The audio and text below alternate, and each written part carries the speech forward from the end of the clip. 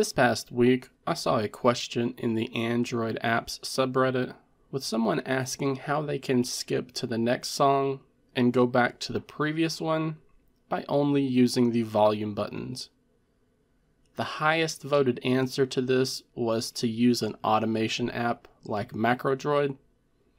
And while that is definitely possible with that application, it requires either root access or the ADB trick in order to set it up.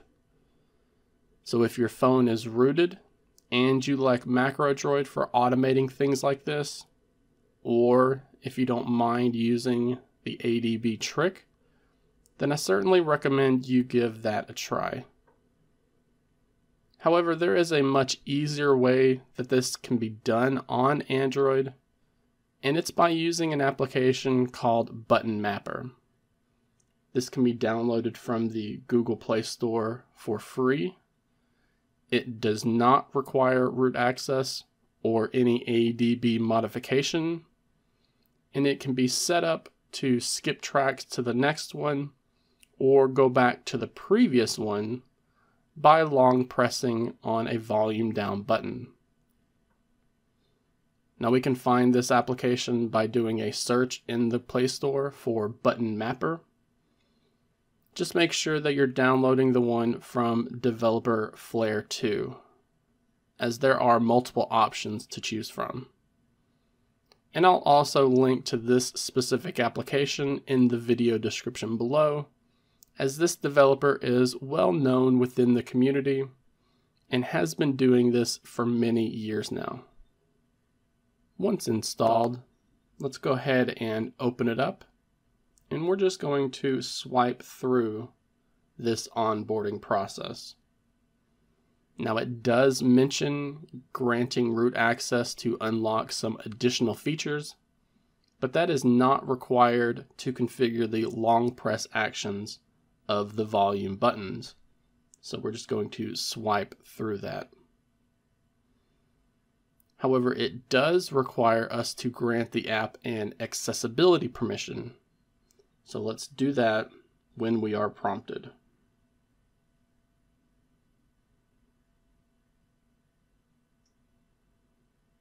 As we get into the application itself, the setup process is pretty straightforward. First, we'll tap on the volume up option and configure it so that we can skip to the next song we're playing. We do this by enabling the customization feature with this toggle here. And then we're just going to select the long press option from within this list. Now we're going to select an action from the drop-down menu. We're going to tap on Media. And since this is the volume up button, we're going to have that long press action go to the previous track. With that set up, let's go back to the main menu and then configure the volume down action. Again, we need to enable this customization via the toggle and then choose the long press action here. If you're not still on media, go ahead and select it. And now the volume down long press will be to go to the next track. Now that both of these actions are set up, let's give it a quick test. I'll be using the YouTube Music application in today's example, but this should work with just about any media application for Android. Once we have something playing, we can press the volume down button and it will skip to the next track in the playlist.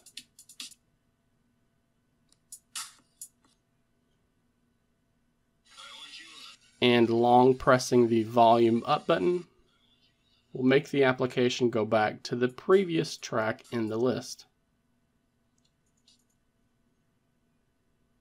We can still change the volume up and volume down with basic simple presses, It's just the long press actions that are changing the tracks in the media application.